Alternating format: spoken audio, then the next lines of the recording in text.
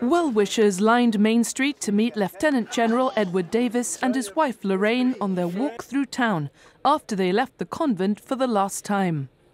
The outgoing governor stopped at several of Gibraltar's key landmarks along the way, first saying goodbye to Chief Justice Anthony Dudley at the Supreme Court. The walk took the governor past shops and restaurants, past many friends and acquaintances, and even Lord Nelson himself. Lord Nelson. Sir. Well, sir, it's an honour.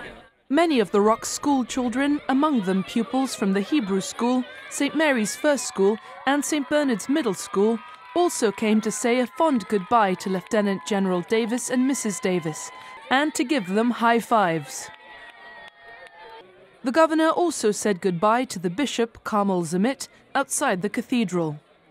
Well, I realized that as a civil servant, he had to go, he had no choice. He told me that he would have preferred to stay here. I think he has been an excellent governor. He has mingled with the people. He knows people, and he did a lot of good. People loved him and he loves others. And I think that's the best certificate we can give him, really, Lieutenant General Davis and Lorraine Davis made their way down to the lobby of Parliament, where Gibraltar's ministers, MPs and dignitaries were gathered. The couple were moved to tears at a farewell ceremony held at John Mackintosh Square, in particular during a performance by the Gibraltar Youth Choir.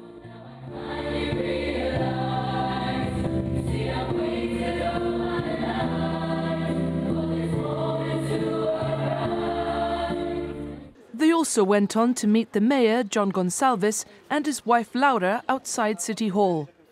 I asked Lieutenant General Davis and Mrs. Davis how they felt, especially given the outpouring of affection in town. I suppose I have to pause because there's so many emotions running through. I just settle with love. Our love for Gibraltar, our love for the people of Gibraltar, and the fact that so many people came out, and we've experienced that friendship, that warm friendship, since the day we got here, but to see it, obviously, against the backdrop of leaving, which arriving is always a lot easier than leaving. But yes, I just say love. We've got such a great love for Gibraltar, and we'll walk away, fly away, hopefully tonight, and we'll just reflect on what a loving, great place Gibraltar is. And thank you for giving Lorraine and I your love, Gibraltar. It's meant an awful lot to us, and quite frankly changed how we Lorraine and I are, and how much we appreciate life, because we've got a different perspective on it now, having been in Gibraltar. I feel very humbled by the amount of people that have come to say goodbye, and the depth of feeling, and it's reciprocated. It's a sad day, but we're happy because we've had this wonderful opportunity, and we'll be back. We've got a new family here, and we'll be back.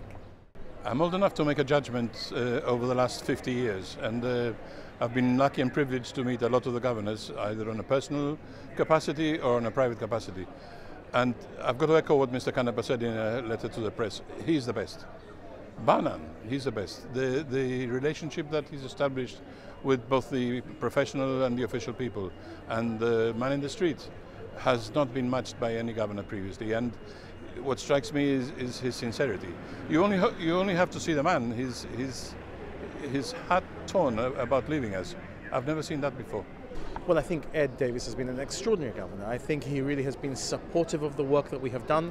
He's been with us at a difficult time. We've seen the result of the Brexit referendum, the negotiations of the withdrawal agreement, the structure of the future relationship being prepared.